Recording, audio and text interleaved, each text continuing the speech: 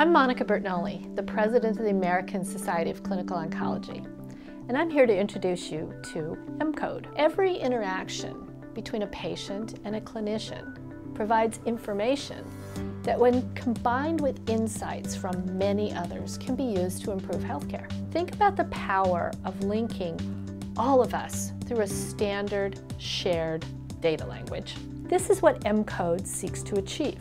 I invite you to learn more about and participate in the development of mCODE.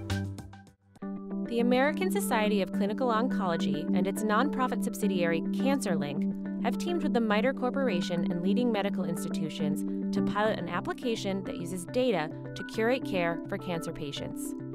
mCODE, Minimal Common Oncology Data Elements, defines a standardized, computable data format that makes this possible. mCODE identifies the data elements in electronic health records and cancer practices that are essential in making treatment decisions. These elements, mapped to FHIR profiles, provide a standardized way of presenting and exchanging mCODE data. mCODE powers Compass, an application that uses one patient's data to filter the CancerLinQ database for other patients who fit a common profile. Compass uses this information to inform the patient and care team about real-world treatment options, side effects, and outcomes.